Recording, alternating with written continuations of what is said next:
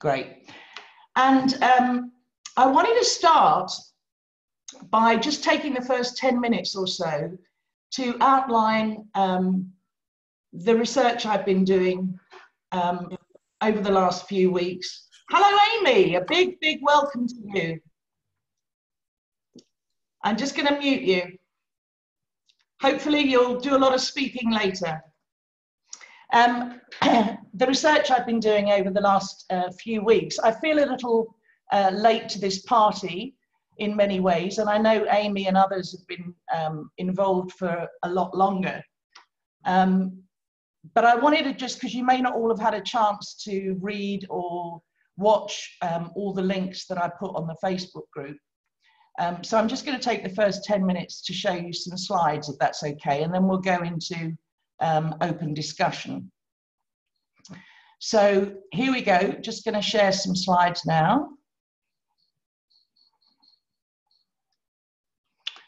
Okay.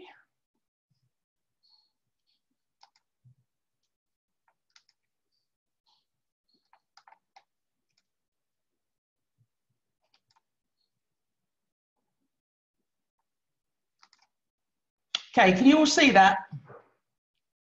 Great. So I wanted to start with a warning, because I actually thought long and hard about whether I should even do this, because a lot of it, as a lot of you know, is scary stuff. I'm going to share some harsh realities with you all, which aren't for the faint-hearted. So I'd say trust your wisdom, and I wouldn't lose any respect for you if you said, "Oh, I don't, you know, I can't cope with this right now." But I really feel the reason for this call is I really feel that the 3P community in particular has a great contribution to make potentially to this whole catastrophe, crisis, emergency, whatever you want to call it. And that's what I wanted to explore with you. And I have to say, for me personally, over the last few weeks, I have been on a complete roller coaster of emotions. And I know where my experience is coming from, but it's been pretty full on through grief, sadness, despair, guilt, hope, all sorts of emotions, and they've been very, very intense, which kind of segues into how I think we might help the world, help humanity. So here are some facts. There is an abyss opening up before us, but we need to be brave enough to look into that abyss, and only then will we know what to do. And it's really interesting because I think it's kind of shifted even in the last few months, this whole discussion. There are very few people I come across who are kind of outright climate change deniers these days, except for a certain president maybe. But these days it's kind of shifted to become much more subtle and nuanced. So I hear lots of people saying things like are on this slide, you know, well, it's okay because the government has it in hand. We've committed to zero carbon by 2050. We have the Paris Accord. So, you know, it's all going to be okay. Or we all just need to do our bit as individual citizens, you know, recycling, avoiding single-use plastic, and it can all be mitigated. And I'm all for mitigation, and we certainly need to do that. But there's a kind of a denial there of the huge societal and global changes that are needed. Then I hear a lot, well, humanity's always very resourceful and creative. We'll come up with some solution that's kind of, you know, geoengineering or a high-tech solution. So, you know, let's push it to the technical geniuses. It's not that bad. There's no need to panic. Here's some counter evidence I found. I've been having lots of wonderful conversations with contacts and friends and colleagues recently who are, you know, keep pointing me to scientists that are saying different things, and you know, that this is just all part of the natural cycle. Or they say, yeah, bad things are probably going to happen, but it's a long time in the future, and it's far away. So kind of pushing it out there in terms of the time horizon and the geographical location. And then I have a lot of people who say, I just don't have the headspace to worry about that. I don't have the headspace to worry about one more thing at the moment. I've got enough on my plate. So, as I say, fewer and fewer people are denying what's happening, but there's a subtle shift going on, which I think is still a form of denial. So here we go. What's happening now? Carbon emissions, we know. Climate warming is happening at a much, much higher rate than was predicted even 2 years ago or a year ago. The polar ice melt far faster than anybody previously thought, with the catastrophic associated sea level rises. The under ice methane release that's starting to happen, and is, you know, methane is 30 times more potent than CO2 as a greenhouse gas. There's something called the albedo effect, if you haven't come across that, which is a feedback loop. So that as more and more of the ice melts, more and more of the warming gets reflected back onto what's called dark water, which means that speeds the warming up even more. We've got deforestation, we've got wildfires, we've got species extinction. One species going extinct at the moment every 10 minutes. And it's thought to be like just so much higher than, because there is natural extinction throughout history, but this is, you know, this has gone completely out of kilter with any prediction or anything that's happened before. The weather impacts on farming and agriculture, droughts, famine, we see these happening all over the world. Soil degradation, and one of the things that I hadn't realised is how much of that's happening in the UK. Those of you that are over here, you know, some credible commentators are talking about we simply aren't going to be able to grow our own food, even if we were, you know, able to do that in the United Kingdom because of the soil degradation. Desertification, ocean warming, and acidification of the oceans, loss of marine ecosystems. There are whole, what are called dead zones now in the ocean, which are becoming bigger and bigger, where not only is no life able to exist because of the lack of oxygen, but anything that goes near those dead zones is also getting, is kind of soaking up the toxins from that. Water pollution, lack of drinking water and water for irrigation, which is caused by glaciers disappearing, especially in places like Asia and other places. Pollution, air quality, catastrophic weather events, and we're already starting to see large numbers of climate refugees. So, yeah, I've just got some other kind of quotes and facts down there. By the way, I'm happy to send this slide pack to anybody that wants it after the call. So that's what's happening now, right?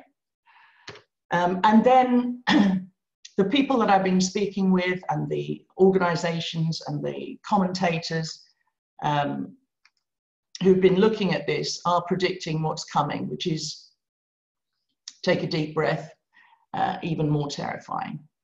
The collapse of agriculture, massive food insecurity, disruption of supply chains, empty supermarkets in the UK, and famine all across the world. The climate refugee situation and associated chaos, and you know, estimates vary, but it could be in the hundreds of millions or even billions. The spread of disease vectors due to temperature increases, and then there's a whole other thing about as the permafrost melts, you know, diseases are released. I was watching one thing about smallpox actually being found underneath the permafrost, which is melting, and maybe even diseases we've never come across before.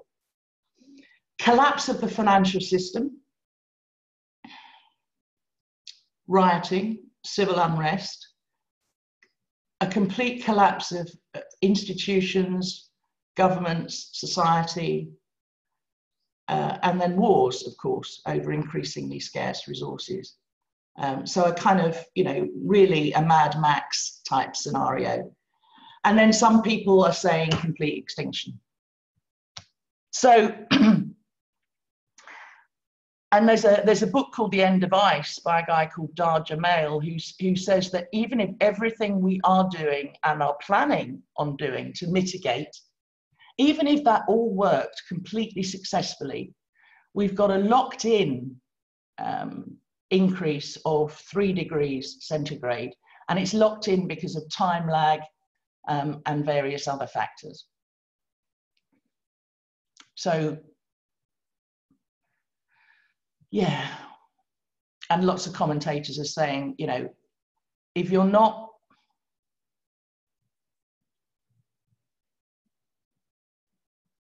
in one way, if you're not terrified, you don't understand what's going on. And we'll talk later about how terror may not be the most appropriate response. But, I think it's fairly natural and human when you look at all of these findings to get pretty scared. So the IPCC, the Intergovernmental Panel on Climate Change, in their last report, October 2018, said that we have to do the impossible every year for the next 12 years in order to avoid a catastrophe. And remember that the IPCC is known to be highly conservative and cautious. And I only found out about 2 weeks ago that all of their findings have to go through, they have to be approved through a panel of politicians and economists before they get released to the public. So, it's probably worse than they're saying it is.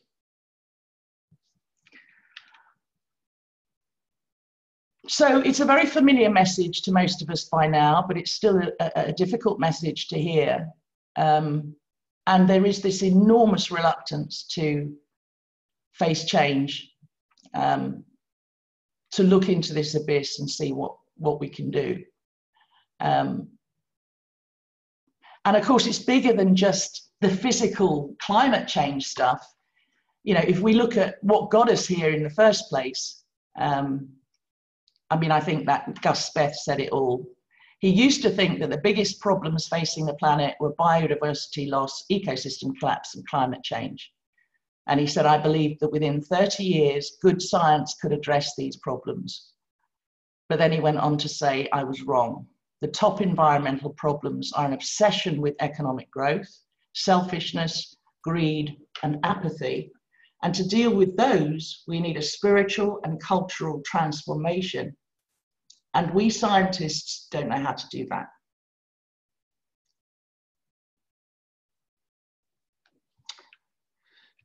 So what to do now? Well, I just wanted to share with you a couple of commentators that I've been following closely. This one's a guy called Rupert Reed, who's an academic philosopher. He's in the Green Party. He's also a spokesperson for Extinction Rebellion. And he's come up with these 8 kind of things on the to-do list. Number 1, we've got to wake up. Number 2, we've got to feel it. And I think this is really important. To not kind of repress or suppress or deny these feelings, but not to get stuck in them either. Then there's lifestyle changes. We all know about those. Conventional lobbying. Building local communities. For example, looking at ways to grow food together and that sort of thing. And then transformative adaptation. Again, in the links I sent you, you'll see him talking about these things in a lot more detail and giving more examples. So I'm just going through them really quickly.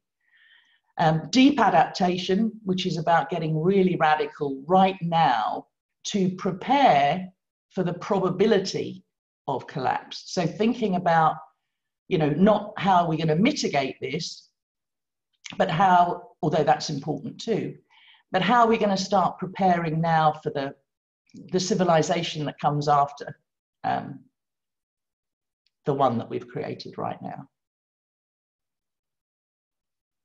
Just one example on seed banks, for example, you know, that's a good example of something we need to start planning now. And there was one in Svalbard, right up in the far north, where we thought the seed banks were incredibly secure because we kind of put them under the ice, and the ice has melted.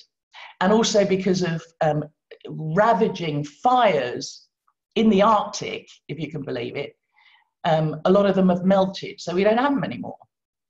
So starting to think about, you know, what are we going to do about that?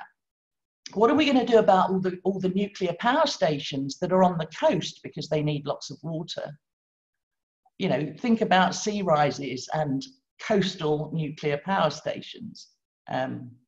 Just rethinking everything, rethinking what matters.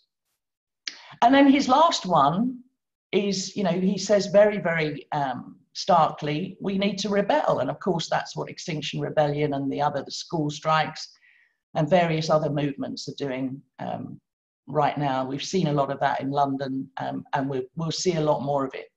This evening, the Natural History Museum is hosting a dinner in one of their grand halls for the petroleum companies. If you think of the irony of having a dinner for the petrol and oil companies underneath a whole load of extinct species, I mean, it just beggars belief. But I get it from their point of view. They need money. The Natural History Museum needs money. So Extinction Rebellion are gate crashing that tonight. So look out for that on the news in a big way. But peaceful, non-violent civil disobedience and disruption, he says, is the key. And then lastly, we're coming to the end now, this Professor Jem Bendell, he wrote an academic paper in late 2018 and it went viral, which is like, academic papers don't do that. 500,000 downloads so far. And again, I can send you a copy of it. He's saying it's too late for mitigation, although we should do that as well. It's time to accept the oncoming collapse and begin to prepare for a very different civilization. And he talks about the 4 R's. Resilience. I think these are really useful questions, actually. So resilience, what is it that we most value and want to keep? Relinquishment, what must we give up in order not to make matters worse? And I love that he says, you know, maybe this is all an enforced letting go of things that never made us happy in the first place. Restoration, what is it that we can bring back that's already been lost? And reconciliation and reconnection. What can we do to make peace with, to love, support others, to lessen suffering? How can we live with peace, even joy? And he's very clear that, you know, there needs to be a spiritual awakening, a complete kind of transformation in consciousness, and that there's a way through despair, which is love. So I've got a lot of time for him. So last slide then, our role as the 3P community. You may have seen that there's a whole new profession beginning to emerge: eco-counselor, eco-psychologist, eco-coach, helping people to cope with despair, sadness, grief. The trouble is, from my point of view, they're all coming, nearly all of them are coming from a psychoanalytic or a outside-in paradigm. And I've spoken with lots of activists as well over the last couple of weeks. And whilst they're all advocating peaceful, non-violent approaches, you sense in them an understandable rage and fear. So that's my question. Could we help people return to wisdom, clarity, love, connection, compassion, and creativity as we face this emergency?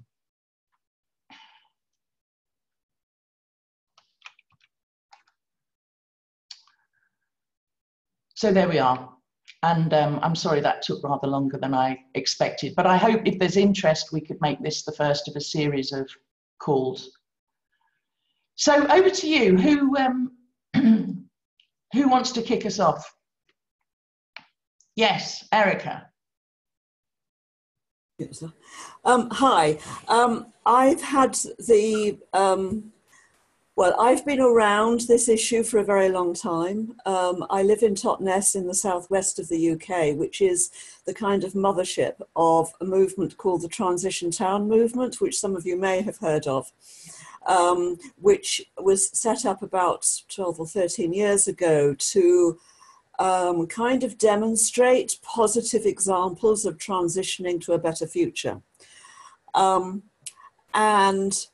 I've been part of that movement ever since I moved here 12 years ago. And one of the people who founded that was Rob Hopkins, who lives just around the corner from me, and has written a book which is coming out soon called From What Is to What If. And what he talks about in that is, in recognition of all the stuff that you talked about, Kim, is that humans do have the power of imagination, which has often been suppressed or sort of lost in the sort of distractions and the stress and, you know, all this, you know, people getting caught up in the noise of their head, fundamentally, is the way we would put that. But he is actually quite a lot more optimistic than Jem Bendel and Rupert Reed. Now, I also had the good fortune that we had a retreat here in Totnes before Christmas with Jem Bendel and Rupert Reed there. So I spent 3 days with them and other people talking about all the stuff to do with deep adaptation. And in some ways, I found that quite refreshing, because to me it felt honest in a way that I'd not heard before about, you know, the real threats that we meet. But the criticism that I've heard of their work is that they have slightly cherry-picked the worst. Right. And that, I mean, my personal view, for what it's worth, is that frankly we don't know. Yeah. That what Jem Bendel predicts could happen, of course it could. But when Rob Hopkins' book comes out, it comes out shortly, is that he has gone around Europe in particular, but also looked around the world. And there are some amazing examples of people making changes in their communities, which really are hopeful and, you know, demonstrate that, we actually do have the capacity as humans to work together constructively, imaginatively, lovingly, to potentially make a difference. And sorry, I didn't hear that. What's the name of the book again? From what is to what if. So it's like, what if, what if we, sort of, what if we did, grow all our own food? What if, so that, then it's in that sense. So I saw Rob give a presentation a couple of weeks ago on the contents of his book, and I've been following his blogs about it anyway. And yeah, I mean, and it's really, it's really uplifting and inspiring. So I think what I really wanted to say was that although you can very easily get very caught up in all the doom and gloom, there is another side to the story, and that there is already good stuff happening. Well, that's fantastic. Thank you, Erica, so much. I will look out for the book. I had come across Transition Towns, but it felt very kind of small and patchy, if you like, rather than... No, I mean, that's true. Transition Town in this country it's much bigger news in France and Belgium, for some reason. And what's happened there is that whole villages and small towns have transformed the way they work together as a community. It's partly to do with the way local politics works over there, that the people have the local authorities have far more autonomy than they do in this country. But anyway, leaving all that. But nonetheless, they have achieved, you know, quite a lot of really quite inspiring stuff. Brilliant. Well, thank you so much for that. Thank you. Who else?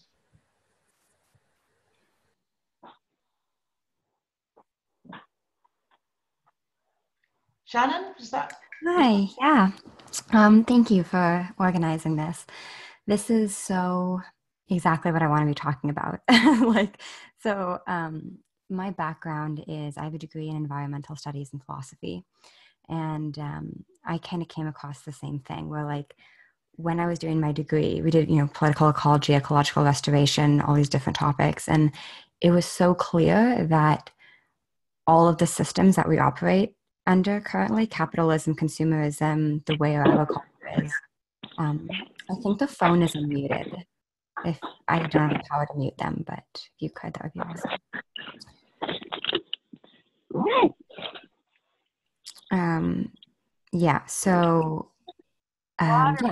What was I saying? And they basically, my teacher said the same thing. They're like, we know that other systems need to be in place in order to prevent the worst case scenario, but we don't know how to do the spiritual and cultural transformation that needs to take place. Like, we know we can't live under capitalism anymore. We literally can't do constant economic growth on a planet with finite resources. The math doesn't add up, but we don't know how to make that happen. And then I came across the principle right after graduating. And so for me, I instantly saw the link between, if people understood this, they would naturally have more love for each other, more love for their planet, more love for themselves. They would naturally make wiser decisions, like the choices that I've made in my life just from understanding this. I'm like, well, if I'm just one person, if everybody did this, then we would, have massive impacts. But I agree. It's really, sorry, I'm just so distracted by the phone being not muted. Whoever's on the phone, if you could please mute yourself, that would be helpful. Thank you so much. Thank you. Sorry, it was like literally pulling my attention. But yeah, so, and in the past few months, this has literally been kind of the only thing I've been asking myself, is how do we, us in this community who is so fortunate to have an accurate understanding of how the mind works, how do we bridge that gap between what's so clearly are the broken systems that, like, it doesn't take a genius to realize that the way that we're living is completely unsustainable. You don't have to have, an education in sustainability like I do to see that. It's kind of completely obvious. But at the same time, I'm like, well, it seems like fear is almost I don't say more effective because it's not, but a quicker thing than love. I feel like love is a slow, gentle, and I just feel like we may not have the time for love. So I asked Linda Pransky this on a webinar last week. And yeah, because I was like, Linda, like, I so see the link here. I know that an understanding of the principles would be kind of crucial to us getting where we need to go before, we get to this irreversible point. But I just don't see it happening in the time. And Linda's response was basically, well, whenever she's like, there's always hope. And whenever we give up on hope, that's when we close the door to new ideas, new, whether it's a technology, whether it's a solution, whether it's a new idea of how to, make change happen on a bigger scale. So she just kind of reminded me, like, the biggest thing you want to look out for is overwhelming pessimism, because that's going to crush progress and crush what you're trying to do faster than anything else. So that was really reassuring. And then I also talked to Mara about it on a webinar 2 days ago. And she said that, and I guess I'm like asking everybody, I'm getting on every webinar, I'm being like, so what do we do about the climate crisis? Me too. I was talking to Mara about it, and Mara basically said that she also, like we talked about on this call, like, we don't actually know. These are predictions. These are, on some cases, they're a lot more conservative because they have to be published. And in some cases, they're kind of, like we say, oh, it's going to be World War III, but we don't actually know that. People have thought that in the past. So there is a degree to uncertainty. And Mara was basically saying that she likes to think she's wrong. Like, she would rather be proven wrong about how bad things are and be like, whoa, good thing that we made the world better for nothing, basically, instead of doing the opposite. So, so I'm very interested in this. I'm 25, and so everybody in my kind of sphere and generation, this is kind of all we talk about at girls' night, at the dinner table, on hikes, is like, how do we get into this mess, and what the fuck are we going to do about it? And nobody really knows.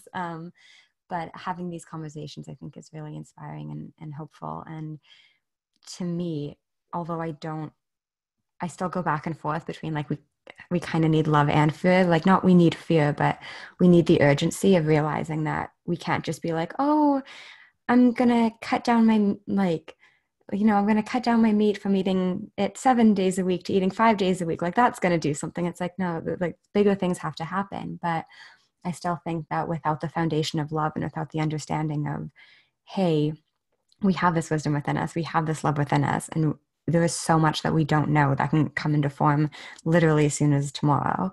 I think we kind of need both for what it's worth. But yeah, I'll let somebody else speak. Thank you, Kim, for organizing this. No, that's wonderful. That's wonderful. Thank you, Shannon. Yeah, I've been asking everybody as well, and been having fascinating conversations with Michael, Neil, and Dick and Bettinger, and also Jamie, who's here with us. Hi, Jamie. Say hi.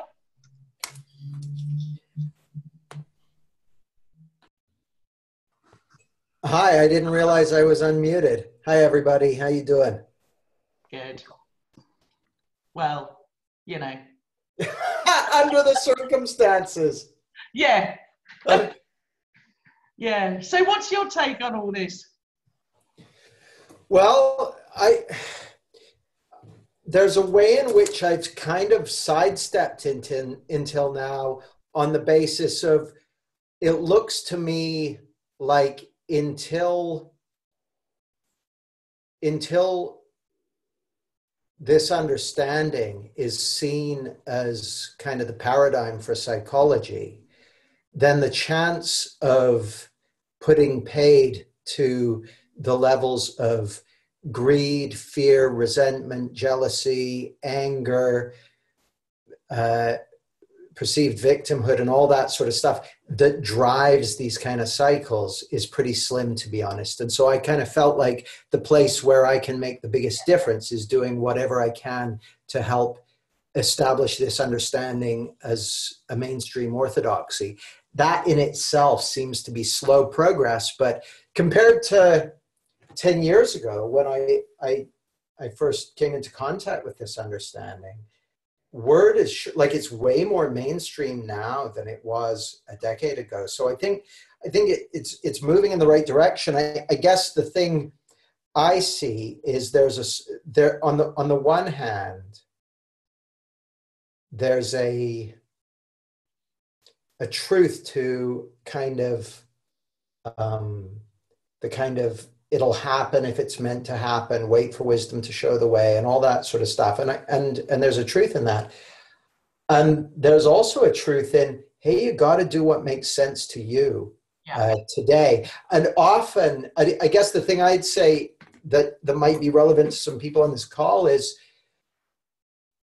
when it comes to kind of making a noise and making a difference, I think one of the things that a lot of the activist groups get right is they're not scared of doing big and scary and getting uncomfortable. And I think a lot of people have got the message somehow that doing the right thing always involves being in a good feeling.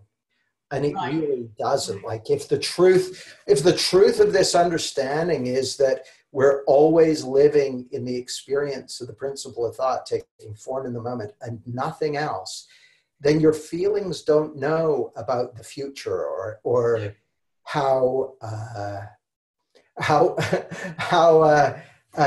dangerous something is, or how out of your comfort zone something is, or any of that stuff. They just know what's running through your thought system. And so I guess what I'd say to anyone is that I think the other thing we probably need a healthy dose of is courage. Yeah. And courage,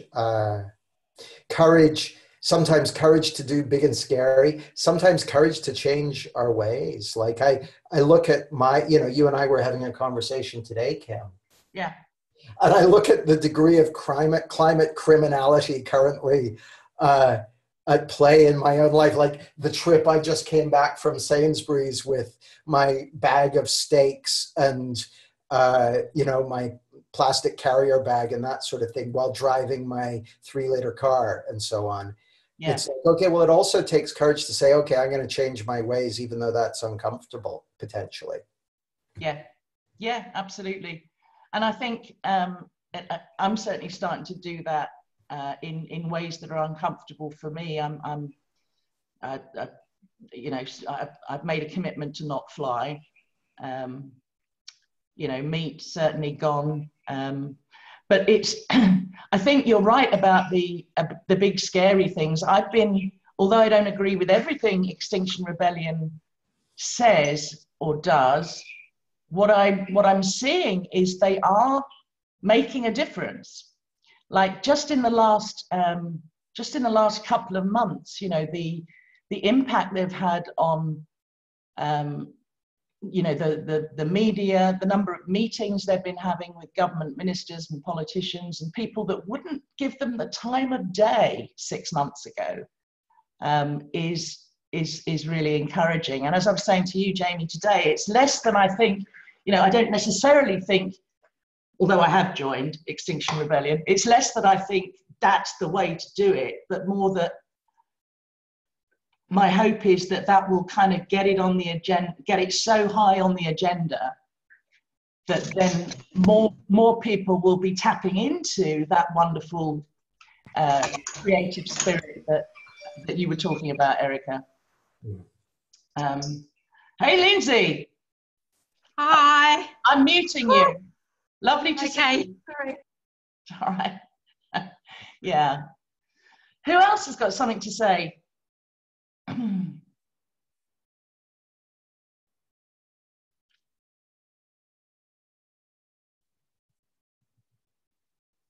Yeah, Lindsay, do you want to say something?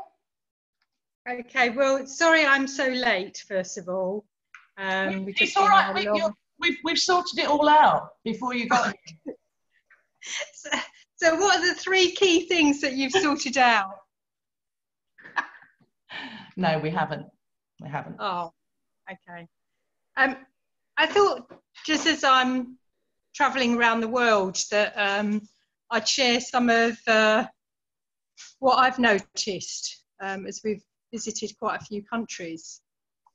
And there's quite a few things, really. We're in Brazil at the moment, and we can see the deforestation. We've just seen monkeys going along wires where there should be trees. We've been to New Zealand, where these enormous 2,000-year-old trees are dying. There's so much rubbish on beaches all throughout the world. So, I'm kind of witnessing a big change to this world. The population, we were with a guy who's 93, and the population from when he was a child to now is just extraordinary, the difference. So yes, we all know the kind of problems, but it's like it's interesting because on the 3 principles perspective, we are all one. So we're in a way kind of killing ourselves. And I used to think, well, planet Earth has gone through 5 different extinctions. So, okay, there will be another one.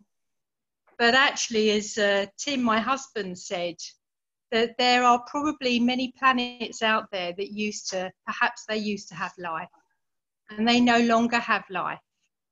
And is that what we're doing to this, to our planet? That's the difference, I think. Is in the past, the living organism of Earth has survived. But are we actually destroying that? And that's very concerning. But if we all did create the impossible in 90 days, we might find an answer. Anyway, so that's, sorry, that's my 2 pennies worth. Thank you, Lindsay. Lovely to see you. Lovely to see you.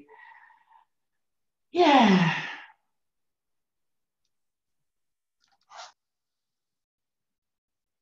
Who else? And it doesn't have to be, you know, you don't have to have something grandiose or academic or intellectual to say about this, or new fact. Like, just tell me how you're feeling about it. What's your experience? Yeah, Mo. Hi, also sorry for arriving late, and I may have missed a lot of what you wanted to talk about. For me, I am looking at the situation now and saying, what can I do? And I recycle, and I don't eat meat, or eat very, very little meat, maybe red meat once a month or something like that, if that. I fly less. I can't say I've stopped flying, but I fly a lot less than I used to. But it feels like it's not enough. So what else? And I don't know if it's a lack of knowledge on my part. Perhaps I haven't gone out and done research to decide what else. You know, I see people sticking themselves to trains with super glue to try and get a message across. Is that the right route? I honestly don't know, but you sort of posed the question, and I might not have to say anything profound, just maybe talk about how I'm feeling.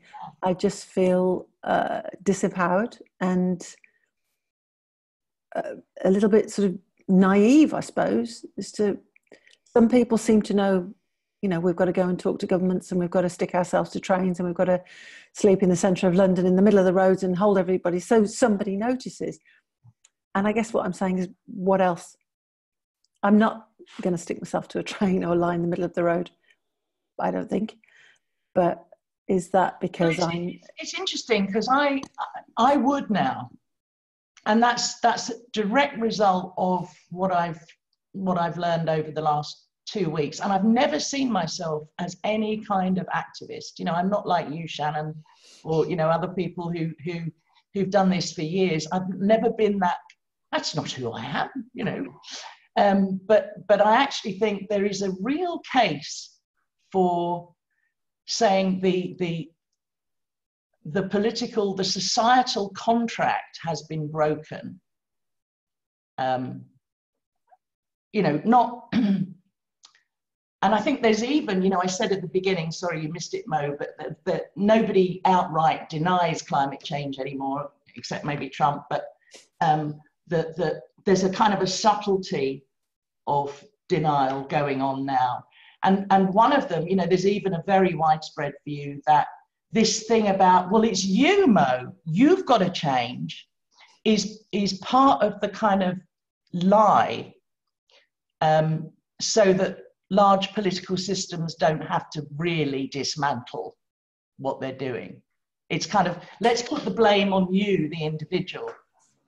But, you know, even if, yeah, it's kind of too little too late, really. But the blame is on us as individuals.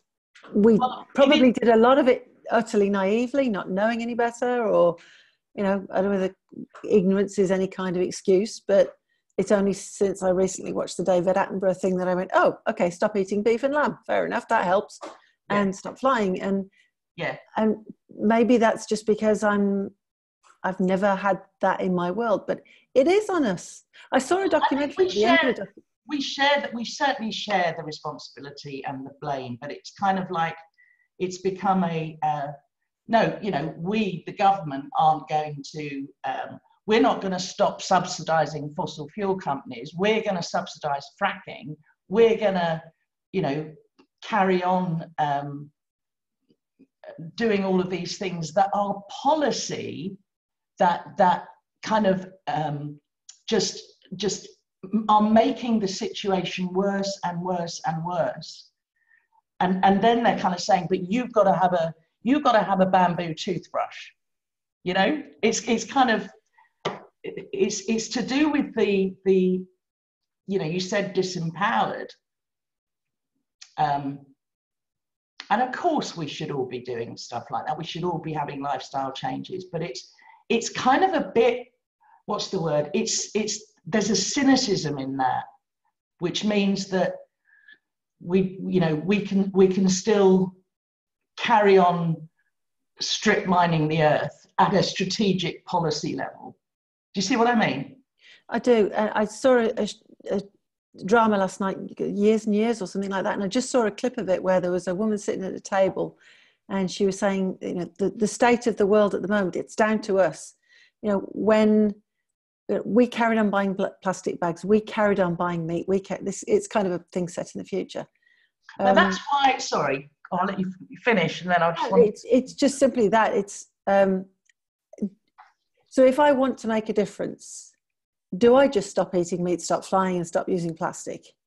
Or do I have to do something else? And if I have to do something else, what is more effective? Write to the MPs? Do I have to stick myself to a train? I know I'm being extreme with that, but I do feel like, probably like so many people, yes, I'd like to do something, but I don't really know what that is. Yeah. Or where I fit in to. I'm quite happy to write to the MP and tell him lots of things, but my MP is probably not going to read my letter.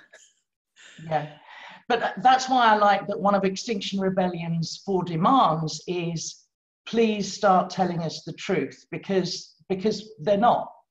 Right. You know, even the IPCC and aren't.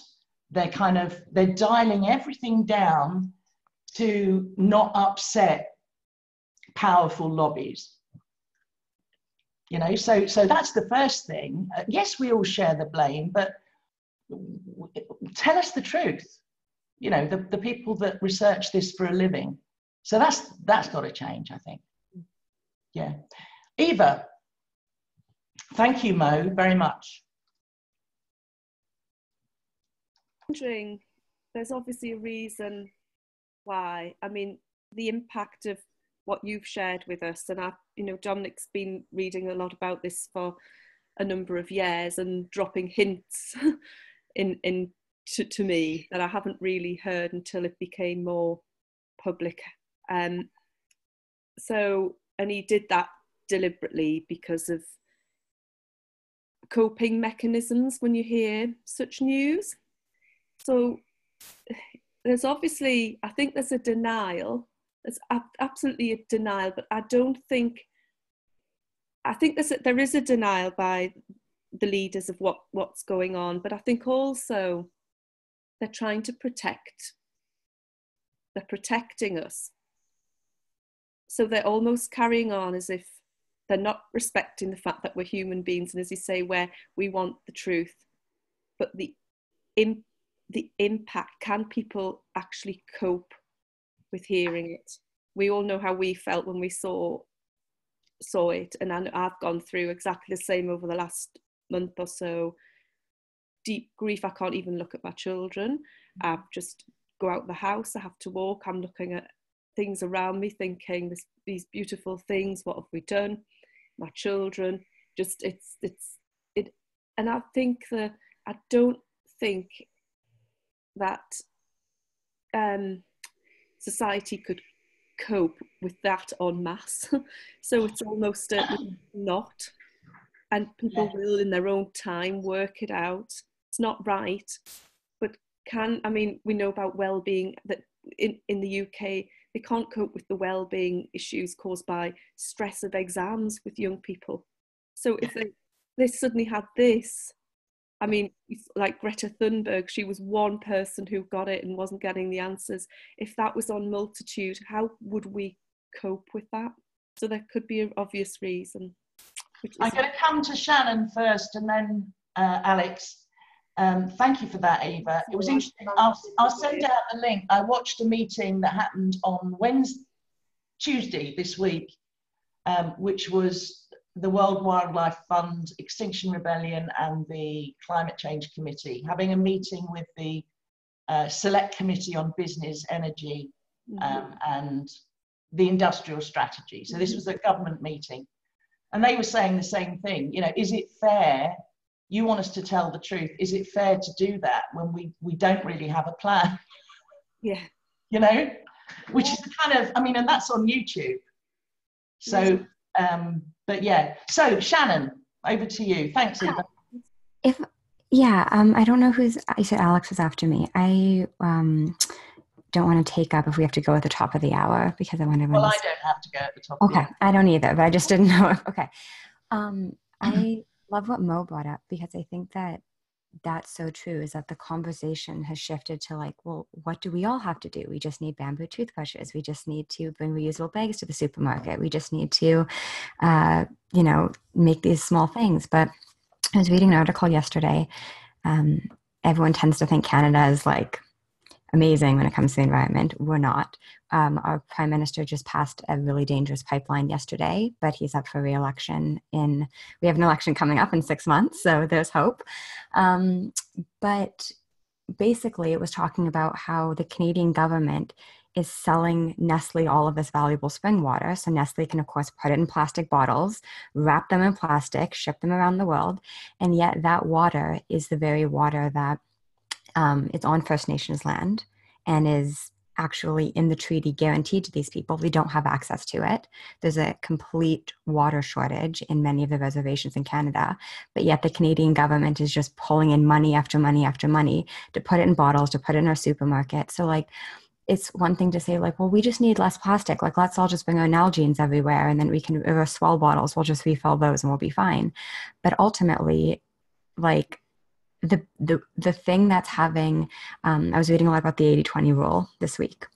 And in my mind, our individual stuff is the 20. And what governments and systems, the very fact that they are completely broken systems that don't even account for environmental impact in what they do, it's all economic.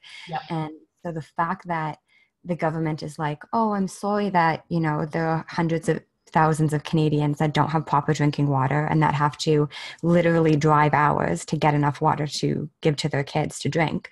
But we have no problem selling our natural resources to Nestle so that they can 100 times their profit and continue to be billionaires and continue to fly their private jets. Like, that's what I see is like kind of missed in this conversation, and why I love what Extinction Rebellion is doing, because they're basically saying like, look, the impact that you have from switching to a plastic to a bamboo toothbrush is pennies compared to what your government is doing by subsidizing the fossil fuel industry, by doing all the damages it's creating. And that's why, like, when I was, I watched all the resources you sent and all the talks, and I was in such deep grief for about 2 days. I didn't do anything. Like, I just sat on my couch and cried and ate popcorn. And then I got up and I was like, okay, joining my local chapter. I'm, committed to this conversation. And the other thing that I decided to do is last week I quit being a coach. And I know that sounds kind of like, that's interesting. Why would you do that? But I realized that the way that I was going about using my valuable time and resources, having one-to-one conversations, and just, I was like, this is not the most effective use of my time. Like, there is so much more I could do if I was only focused on getting the message out in bigger means than one-to-one. Needs to be at scale. It does. And so I looked at my own life and I'm like, the way I'm running my business is not aligned with my values. And so switched my career last week. So there's these things, like, this is why I love what Mo brought up. There are things that we can look at and say, I'm doing things that are fundamentally not aligned with my values, with what makes sense to me, with my wisdom. But that's really only the 20%. The 80% is looking at what's actually happening on this big systemic level and saying, well, what the heck are we going to do about it? Because the very fact that we are all kind of thinking like, yeah, I'll just, buy less meat when I go to the grocery store, and then still having a government that is constantly subsidizing CAFOs and other really awful kind of meat production industries is like, your impact is a drop in the ocean compared to shutting down those systems. And that's why I love what Extinction Rebellion is doing. I don't agree necessarily with the extent to which they take the fear out, because I think it can, like Eva just said, lead to just a lot of grief and a lot of like, oh my God, there's no plan here. And yet I'm like faced with the truth of it, and it's fucking terrifying. But I do appreciate that they're actually looking at the 80%, which I think is missed in this conversation. So, and what they're saying is that we, you know, we are very resourceful and we are very creative. And if you tell people the truth, they will step up. Yeah. And, you know, they have this idea of the, you know, having the citizens' assembly and so on, and actually coming up with new ideas. That was one of the obsession we've got to get rid of. One of the things we've got to relinquish, I think, as a planet, is the obsession with growth. Yeah. The obsession with economic growth is what's driving all of it. Yeah. And, you know, and it doesn't have to be that way. We've just all kind of bought into that. We just grew up and thought that's just Yeah. normal. But when I was taking political ecology classes, it was so apparent that there are way more stable, way more equitable economic systems that we can be operating under. And, you know, it's like, we're not saying, oh, we should just go back in the dark ages where we don't have electricity and we don't have phones, we don't have internet. But it's like, these can be run under different principles in capitalism that actually would benefit us all instead of harm us all. Yeah. So I feel like I've talked enough. I'll let Alex. Thank you, Shannon. Alex. I could listen to you all day, Shannon, so thank you for sharing. I just, something came up when Eva was speaking and talking about, you know, how we're not equipped to deal with the truth of what is really happening. And I think on that note, as a community with this understanding, we can help serve that point and help. And maybe it is too small, listening to what Sharon was just saying there, but even, you know, touching our immediate communities and helping to level up that, you know, the level of consciousness and how people can deal with that as an understanding. And yeah, that was just what came up for me when you were talking then. I think that's great.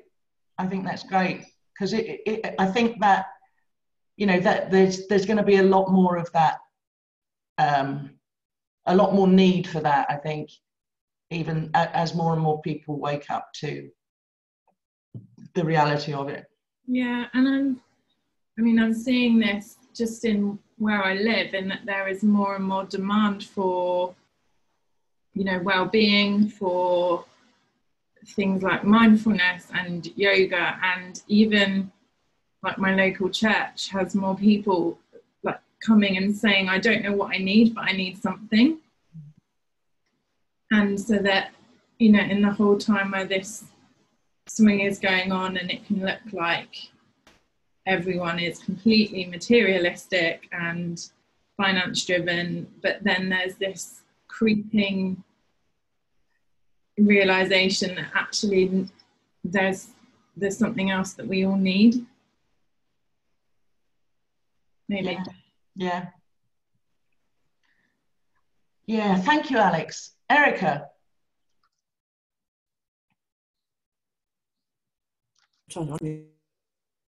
Oh, sorry.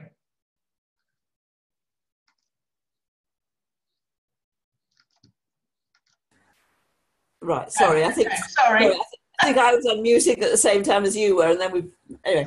Sorry. That's all right.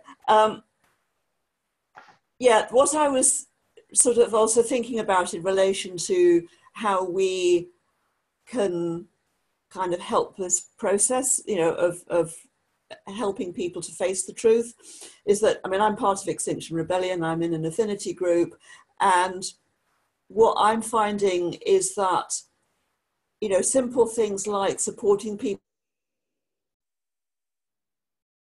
that recognizing that, you know, that our emotions are of, you know, fear and grief and all the rest of it are perfectly normal and human, but they do come and go, and they're not something that you need to fix. Yeah. And I do talk about that a bit. And what I find really interesting, and I don't think this is entirely because I live in a Totnes bubble, is that there are people out there who are kind of seeing this, who are not necessarily three principles, Yeah. but who are sort of, there feels to me like there is a bit of a sort of a slight upwelling of realization of a truth which is a bit like three principles without necessarily using that language or coming from that place. Yeah. And a recognition. And the other thing that I was going to say is that, now this is sort of my thing, but when you think of the planet as being a single system, we're not separate. We're not separate from each other, nor are we separate from life. Life is, we're a manifestation of life. And I feel that whatever it is that each of us is nudged to do, however wisdom manifests in each of us, is kind of our job. So what, a couple of people have said that they don't know what to do. And I think that you do, but you kind of get very caught up in the self-judgment about what ought I to do. Whereas when you kind of sit back and relax and just go with, You're frozen again, Erica. what? Oh, damn. Try and type. Am I alive again? Yes, you are now. Yeah. Okay. Sorry, I'm getting a new internet provider next week because this one's hopeless. Anyway, oh God, what was I going to say? Yes, I think that whatever it is that we're moved to do is the right thing for us to do, because we're all part of this tapestry. We each have our own unique thread to follow.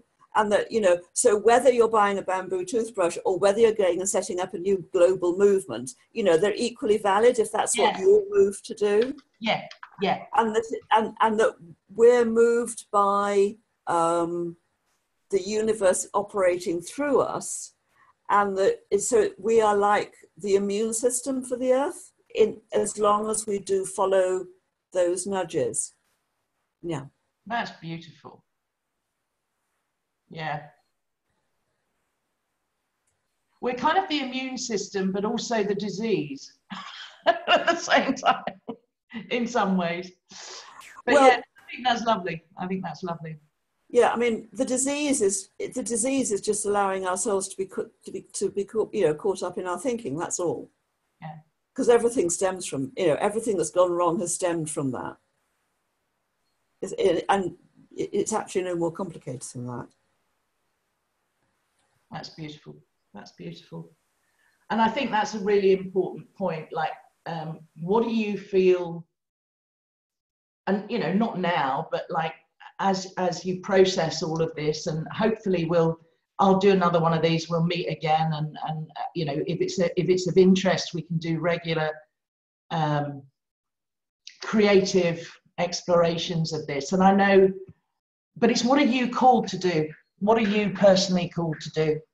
And yeah, I think that's really important. By the way, I don't know how many of you have seen it, but Amy, who was on the call, but I know had to leave early, Amy Chen Mills Name, she's having a day on the 5th of July in London with a bunch of other 3P people looking at this topic as well. So have a look, search for that on Facebook. I can't go, unfortunately, because it clashes with my retreat. Otherwise I would, but it's so nice to see the level of interest in this, and I'm genuinely grateful that you came along. And I mean, who might be interested in having another call yeah, great, fantastic, excellent. Well, thank you so much. Lisa, did you want to say something?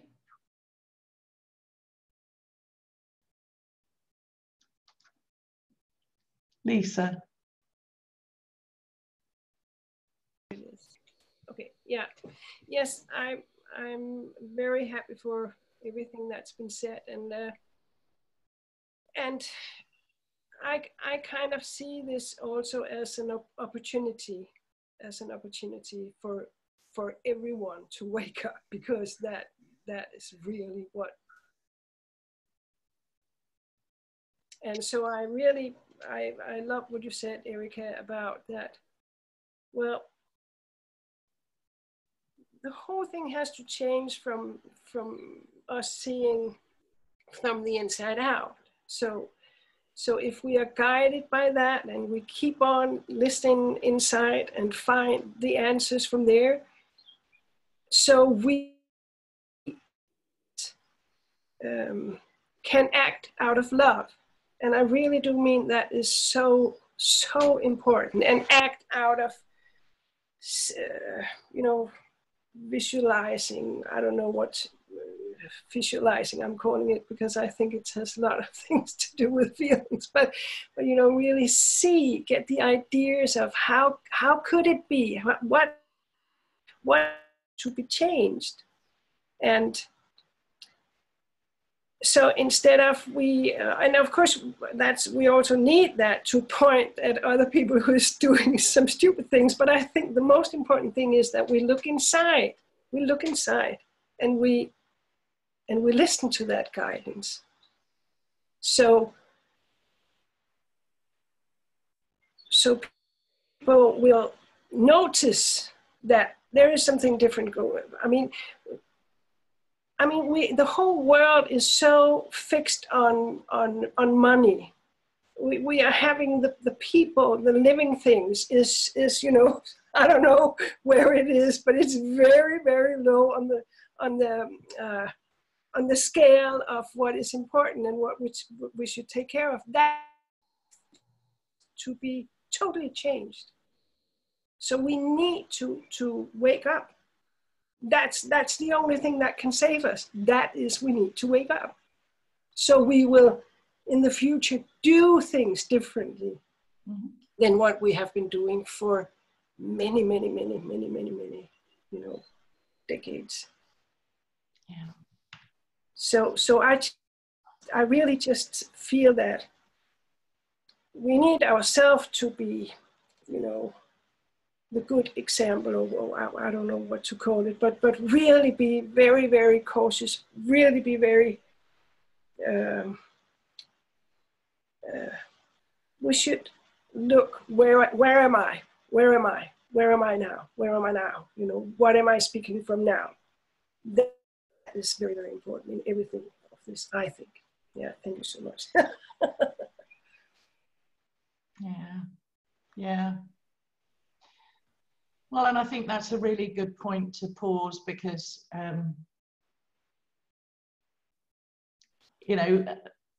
love is the answer. I'm convinced of that. And I really think that we especially have such an opportunity and a potential to, as I said on the slide, to help people come back to love, clarity, connection, creativity, regardless of what actually is going to happen.